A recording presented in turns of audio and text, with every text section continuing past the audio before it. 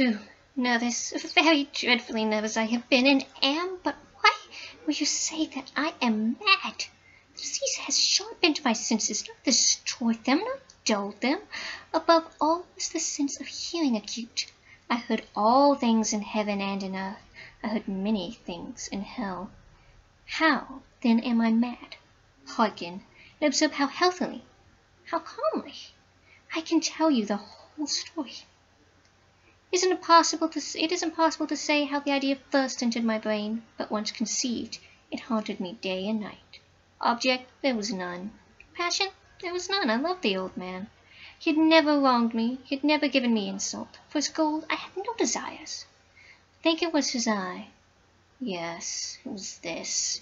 He had the eye of a vulture, a pale blue eye with a film over it.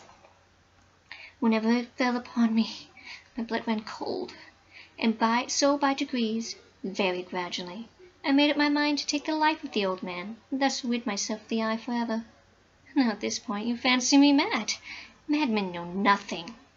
But you should have seen me. You should have seen how wisely I proceeded, with what caution, with what foresight, with what dissimulation I went to work. I was never kinder to the old man than during the whole week before I killed him, and every night, about midnight, I turned the latch of his door and opened it, oh, so gently. And then, when I made an opening sufficient enough for my head, I put in a dark lantern, all closed that no light shone out. Then I thrust in my head. Oh, you would have laughed to see how cunningly I thrust it in. I moved it slowly, very, very slowly, so that I might not disturb the old man's sleep. It took me an hour to place my whole body within the opening so far, and I could see him as he lay upon his bed. Would a madman have been so wise as this? And then, when my head was well into the room, I undid the lantern cautiously, oh, so cautiously, for the hinges creaked. I undid it just so much that a single thin ray fell upon the vulture eye, and this I did for 7 long nights, every night just at midnight. But I always found the eye closed, and so it was impossible to do the work. It was not the old man who vexed me, but his evil eye. And every morning before day broke, I went boldly into his chambers. I spoke courageously to him, calling him by name in a hearty tone, and inquiring how he'd passed the night. So you see, he would have been very profound, old man, indeed, to suspect that every night, just at 12, I looked upon him while he slept. Upon the 8th night, I was more than usually cautious in opening the door. I watched his minute hand move more quickly than did mine. Never before that night had I felt the extent of my own powers, of my sagacity. I could scarcely contain my feeling of triumph. Think that there I was, opening the door little by little, and he not even dreaming of my secret deeds or thoughts.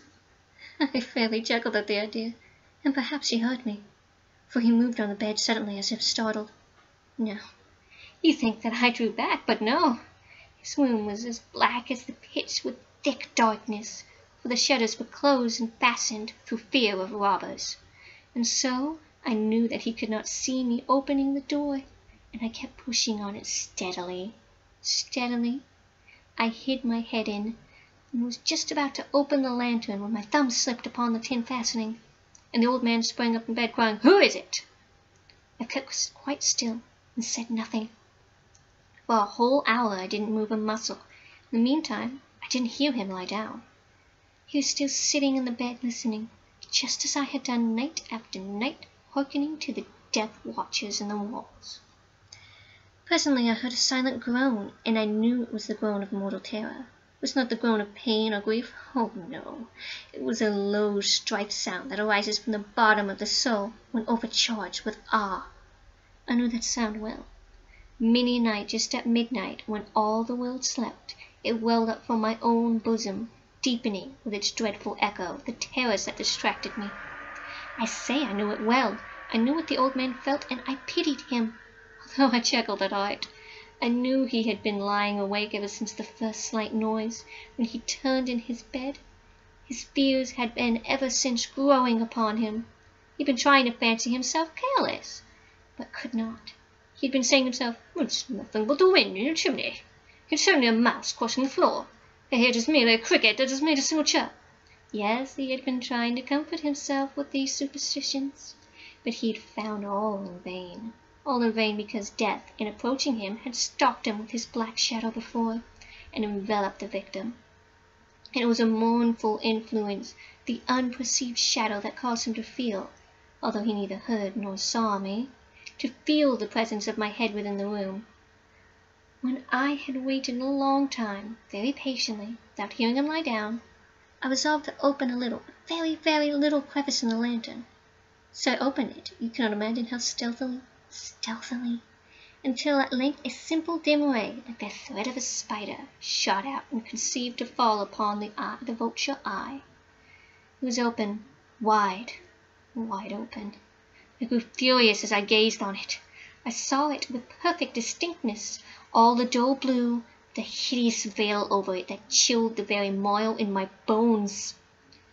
But I could see nothing else of the old man's face or person, for I had directed the ray as if by instinct, precisely upon the damned spot. And have I not told you? What you mistake for madness is but an over-acuteness of the senses. Now I say there came to my ears a low, dull, quick sound, such as a watch makes when enveloped in cotton. I knew that sound well too. It was the beating of the old man's heart. It increased my fury as the beating of a war drum stimulates a soldier to courage. But even yet I refrained and kept still. I scarcely breathed. I held the lantern motionless. I tried how steadily I could maintain the ray upon the eye. Meanwhile, the hellish tempo of the heart increased. It grew louder and quicker every instant. The old man's terror must have been extreme. It grew louder, I say, louder every moment. Do you mark me well? I have told you that I am nervous, so I am. And now, at the dreadful hour of the night, amid the dreadful silence of the old house, so strange a noise as to excite me to an uncontrollable terror. Yet for some minutes longer I refrained and stood still. But the greeting grew louder. I thought his heart must burst. And now a new anxiety seized me. The sound would be heard by the neighbors. The old man's hour had come, and with a loud yell I threw the lantern open and leaped upon the room. He shrieked once, only once. In an instant I dragged him to the floor and pulled the heavy bed over him. I then smiled gaily to find the deed so far done. But for many minutes the heart beat on with a muffled sound. However, this did not vex me. It would not be heard through the walls.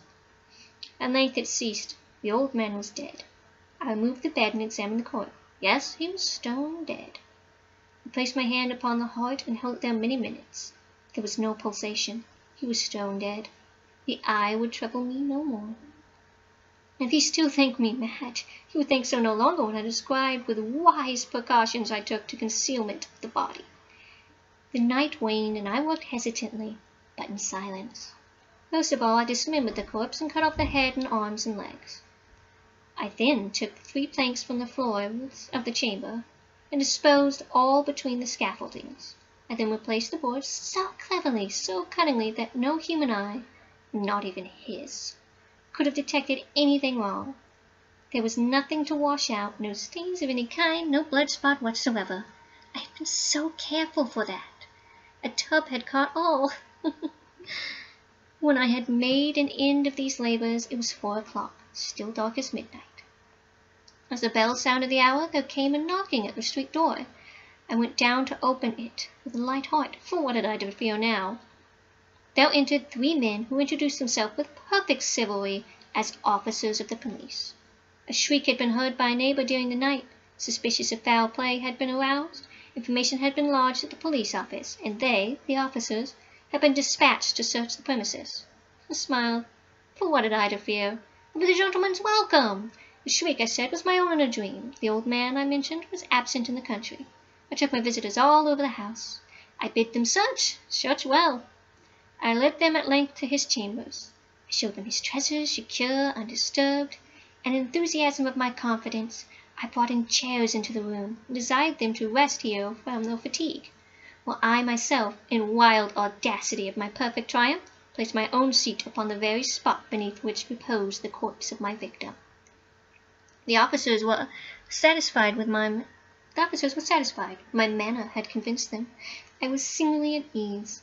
They sat, and while I answered cheerily, they chatted of family things. But ere long I felt myself getting pale and wished them gone. My heart ached, and I fancied a ringing in my ears, but still they sat and chattered. The ring became more and more distinct, continued to become more distinct. I talked more freely to get rid of this feeling, but it continued to grow in distinctness, until at length I found that the noise was not within my ears. No doubt I grew very pale, but I talked more fluently and with a higher tone. Yet the sound increased, and what could I do? It was a low, dull, quick sound, much such a sound as which a watch makes when enveloped in cotton. I gasped for breath, and yet the officers heard it not. I talked more quickly, more vehemently, but the noise steadily increased. I arose and argued about trifles in a high key, with violent gestations, but the noise steadily increased. Why would they not be gone? I paced the floor to and fro with heavy strides, as if excited to a fury by the observance of the band, but the noise steadily increased. Oh God, what could I do? I foamed, I raved, I swore. I swung the chair upon which I had been sitting and grated it upon the boards, but the noise arose over all, continued to increase. It grew louder, louder, louder, I say, and still the men chatted pleasantly and smiled. Was it possible they heard it? Almighty God, no, no, they heard. They suspected, they knew. They were making a mockery of me. This I thought, and this I think. But anything was better than this agony. Anything was more tolerable than their disillusion. I could bear those hypocritical smiles no longer. I felt I must scream or die. And again, hark, louder, louder, louder, still louder. Villains, I shrieked, dissemble no more. I admit the deed. Tear up the planks and hear, hear. It is the beating of his hideous heart.